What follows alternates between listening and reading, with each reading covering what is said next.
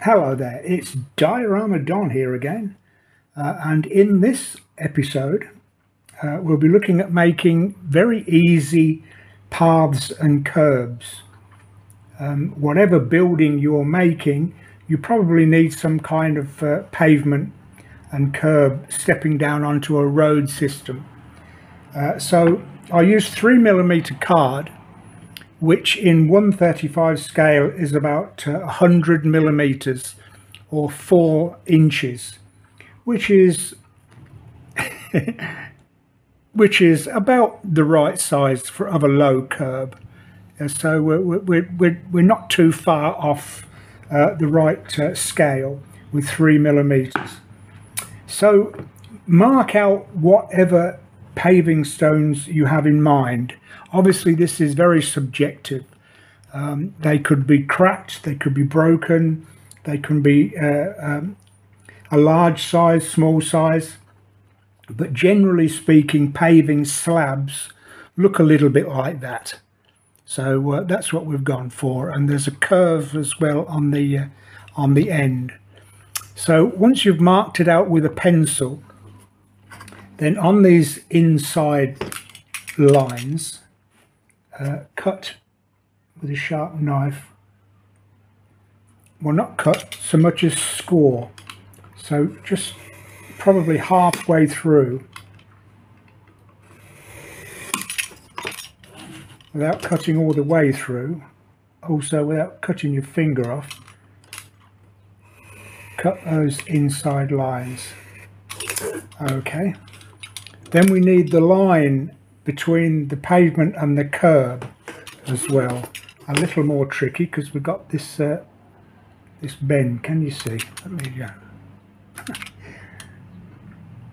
So again, just a score along those lines. And this line here.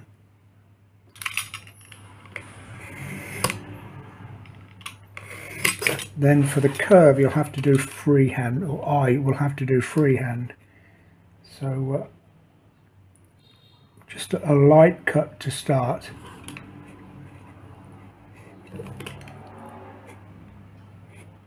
Like that. And then a little bit deeper.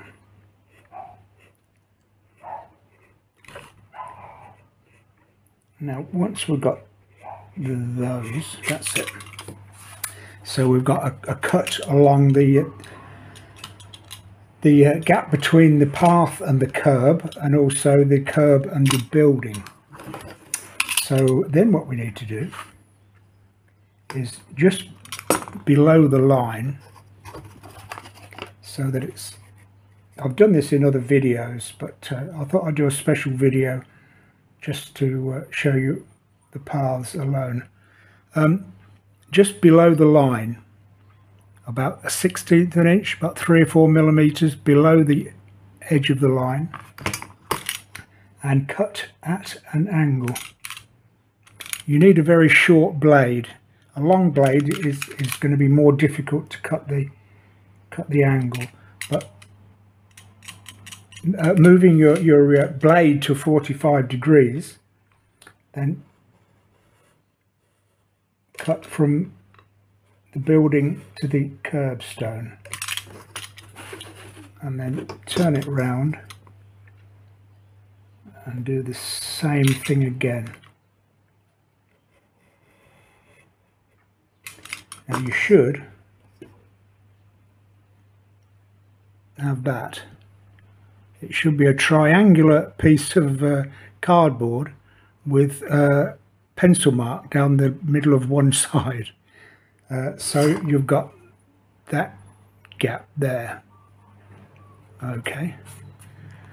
Now the thing is, you need to do it for every single line that you've drawn. So all the way down there, and all the way around there, and then when you do the curb, you can see, okay, just do that short cut there, and short cut there. Take that out, and then just nick that out. Can you see? So it's like that, and then on the edge it's cut down all the way through. Don't worry about how wide or how big this gap is. If you make it just a bit too wide, it doesn't matter, because we're going to not fill it in, but we're going to go over with filler when it's all done. So although it might look a bit drastic with all these grooves all the way along the path, it won't be quite so bad when we put a little bit of filler on the top. Okay, so I will cut all of these lines out, and then I'll come back and I'll show you what I mean. Okay, so I've cut out all those grooves for the pavement, or the sidewalk, sorry, sidewalk pavement, and the curbstones, and I took that little nick out of each one so that it goes all the way down to the floor. I made each paving stone 1/2 inch, 12 millimeters by 3/4 of an inch, 18 millimeters, in case you're wondering. So what we do now is, with a bit of wall filler and a small amount of water added, I'll just give a coating of this. So you can see already it's filling those gaps in. They're not quite so prevalent. I don't know if you can hear that helicopter overhead.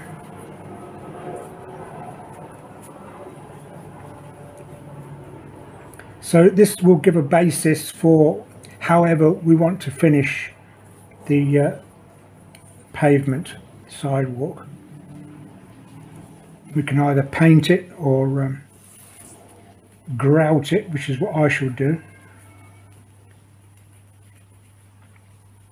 This will take about 10 minutes to dry, that's all. Okay, just good enough.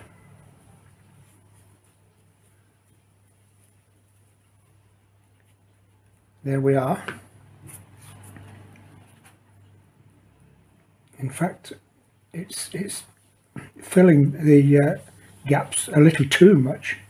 We can take a bit out, losing the definition just slightly. Okay, there we are. So coating of wall filler. Well, I use wall filler with a little bit of water. I'll wait for this to dry and then put a coat of, I don't know, grey paint, or maybe a grey grout, and then just dab it off with a damp sponge, just to give it a pavementy look to it. Okay, so I'll finish off and I'll be back in one moment. Okay, so our filler is dry now.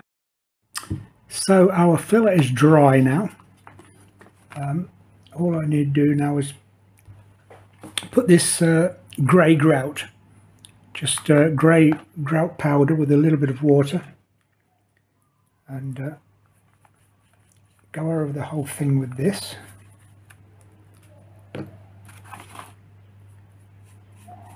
I know it looks a bit dark at the moment, but it will dry a much more lighter colour.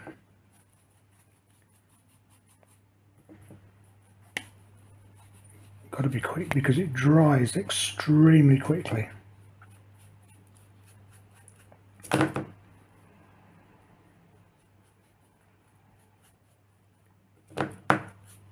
There we go.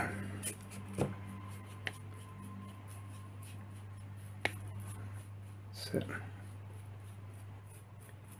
And then with a damp sponge,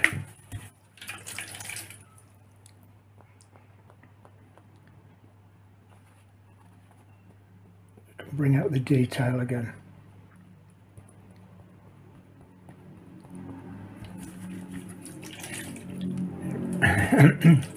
It really is drying very quickly. Ah, there we are.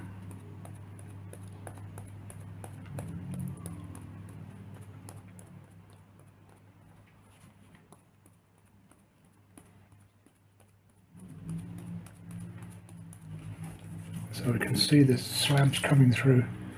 It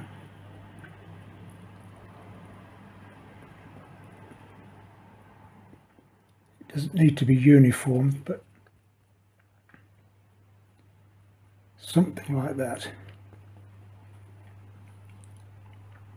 Looks a mess, I know, but when that's dry, that will be okay, I hope.